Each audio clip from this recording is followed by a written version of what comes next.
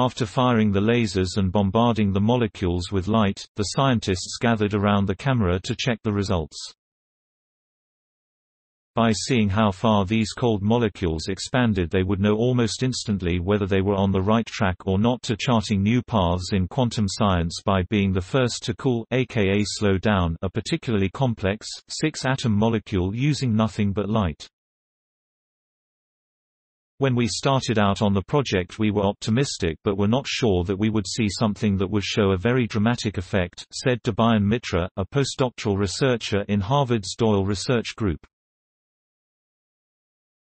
We thought that we would need more evidence to prove that we were actually cooling the molecule, but then when we saw the signal, it was like, yeah, nobody will doubt that.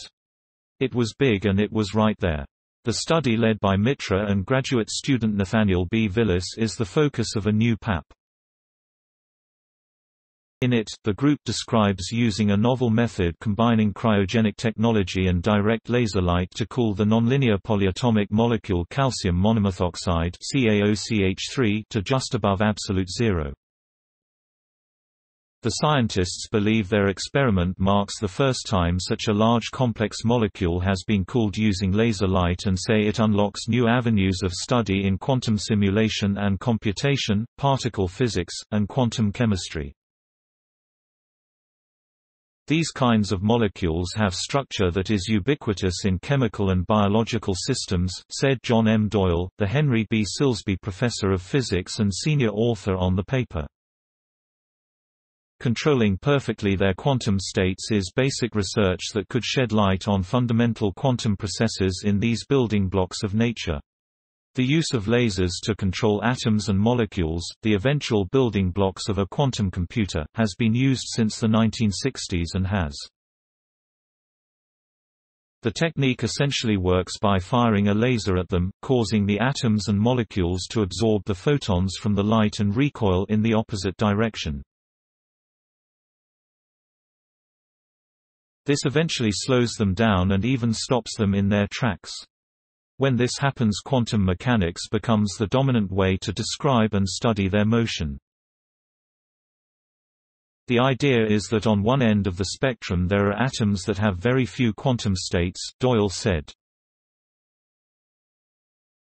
Because of this, these atoms are easy to control with light since they often remain in the same quantum state after absorbing and emitting light, he said. With molecules they have motion that does not occur in atoms, vibrations and rotations. When the molecule absorbs and emits light, this process can sometimes make the molecule spin around or vibrate internally. When this happens, it is now in a different quantum state and absorbing and emitting light no longer works to cool it.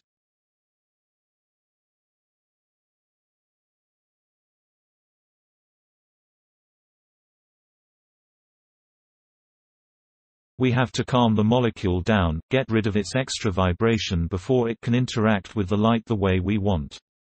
Scientists, including those from the Doyle Group, which is part of the Harvard Department of Physics and a member of the Harvard-MIT Center for Ultracold Atoms, have been a. Polyatomic molecules, on the other hand, are much more complex and have proven much more difficult to manipulate because of all the vibrations and rotations.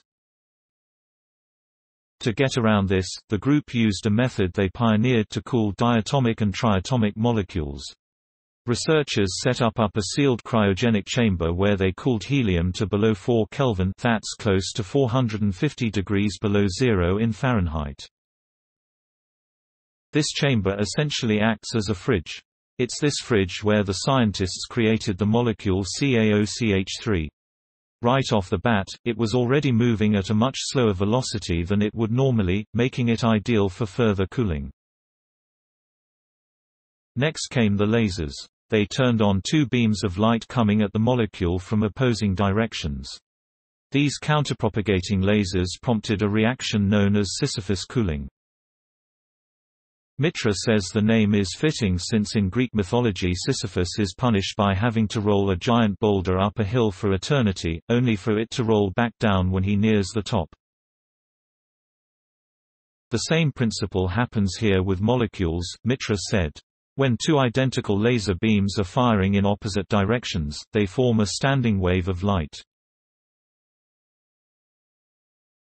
There are places where the light is less intense and there are places where it is stronger.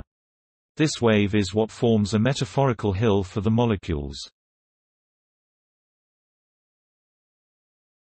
The molecule starts at the bottom of a hill formed by the counter-propagating laser beams, and it starts climbing that hill just because it has some kinetic energy in it, and as it climbs that hill, slowly, the kinetic energy that was its velocity gets converted into potential energy and it slows down.